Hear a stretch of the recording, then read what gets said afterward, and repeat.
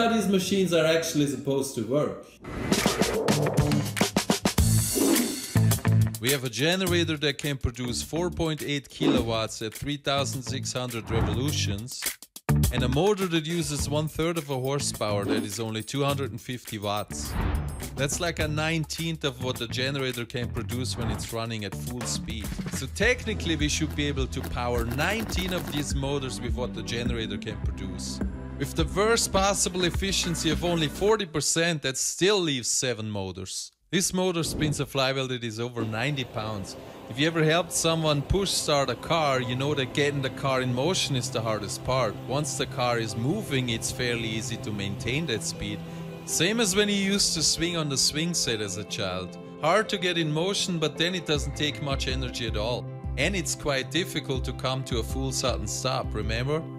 The idea is that once the flywheel is in motion, that its kinetic energy will keep the generator moving, while the generator produces energy that then again powers the motor.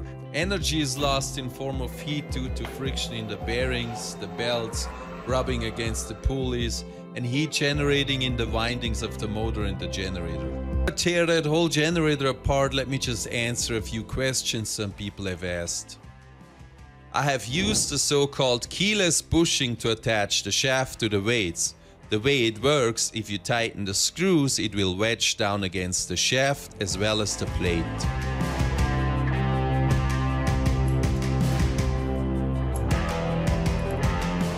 If you want to go by the book, you're supposed to tighten every screw to a specific torque. Some people also asked about this. I ran my cable just right in my aluminum track. The generator has a protection with 2 fuses, 2 110 outlets and 1 220. Quite a few people also told me to rewire my generator, so let's take a look at that.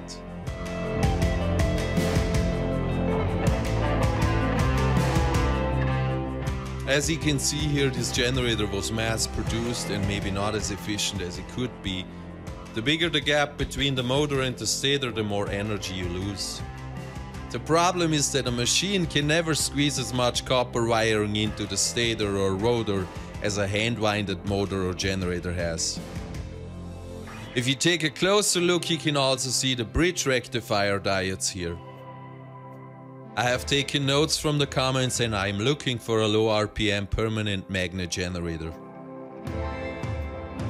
In order to get rid of the belts and switch to a coupling between the motor and the flywheel shaft, I have to first reposition the flywheel.